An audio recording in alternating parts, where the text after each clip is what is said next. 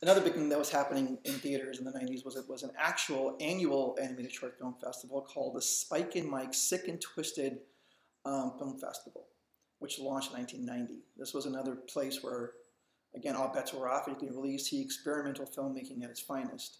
Um, and it lived up to its name. It really was some sick and twisted stuff.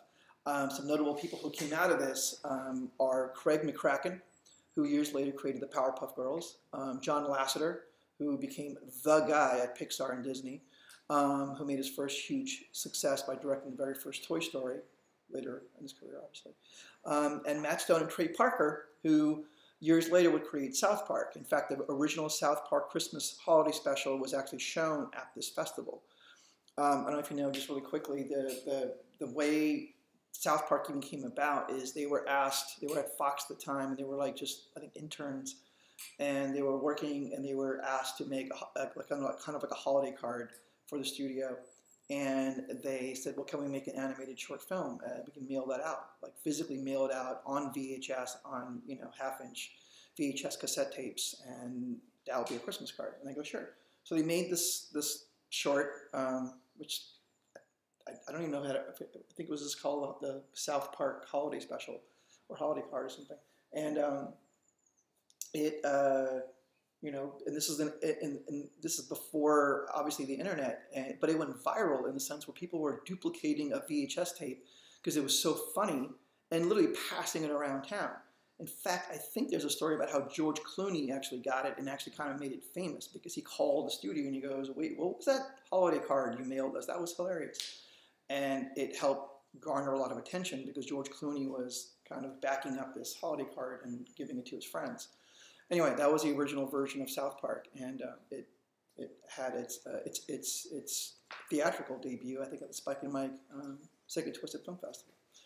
Okay, now back to Disney. Disney had a boom time in the 90s. Beauty and the Beast, 1991, Aladdin, 1992, The Lion King, 1994, which successfully broke box office records, all of those. Pocahontas, Hunchback of Notre Dame, 96, Hercules, 97, Mulan, 98, Tarzan, 99. All these grossed over $250 million worldwide. The films of this period are regarded as part of Disney's renaissance. A big part of it was due to a man named Christopher Vogler. In fact, there was a great book that he wrote called The Writer's Journey, Mythic Structure for Writers. If any of you writers out there, or anybody really into storytelling, I urge you to get this book. It's a popular screenwriting textbook by Christopher Vogler, focusing on the theory that most stories can be boiled down to a series of narrative structures and chapter archetypes, described through mythological allegory based on the writings of mythologist Joseph Campbell, and his book, specifically The Hero with a Thousand Faces. So that book basically says that all stories innately adhere to very specific principles, a very specific formula in which a hero follows. He meets allies and foes, shapeshifters, wizards. It's what George Lucas based Star Wars on, the George Campbell book. And it's basically what Disney suddenly was looking at as their Bible for how they were going to create stories.